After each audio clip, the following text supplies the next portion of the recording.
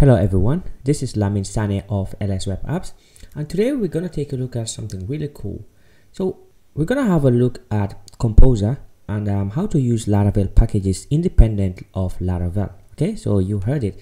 We're going to be using Laravel packages, but we are not going to be making a Laravel app. Okay, so if you have worked with Laravel, you may have noticed that it has some really cool packages that makes your development life easier. Some of these packages are the Eloquent or ORM and the routing system or the routing package, and the configuration package as well, and the validation package.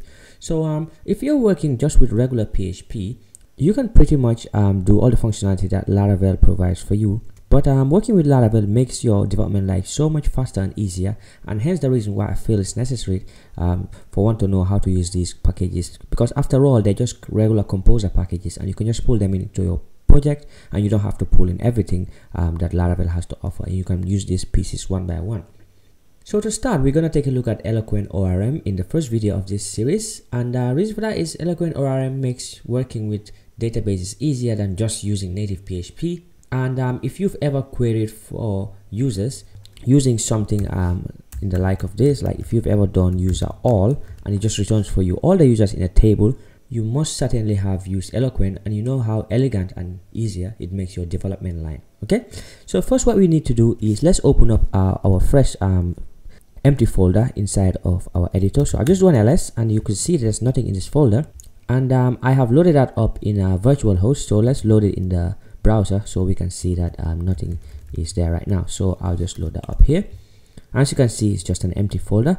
So let's go and do atom and open that up in our atom editor. Okay, so now that that's opened, let's install the Eloquent ORM package using Composer. So it's called Illuminate database. So we're going to do Composer require, and if your composer.json file doesn't exist, if you do a composer require, it creates it for you. So don't worry about what's in there for now. So let's just require those packages. So it's illuminate /database. And if you're not sure how to use Composer, I have just recently published a full series on Composer, and it gets you up to speed with how to use Composer. So I'll urge you to have a look at that.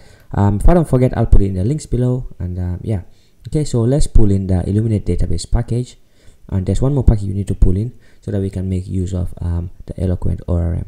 So I'll let that finish, and then I'll resume the video after that.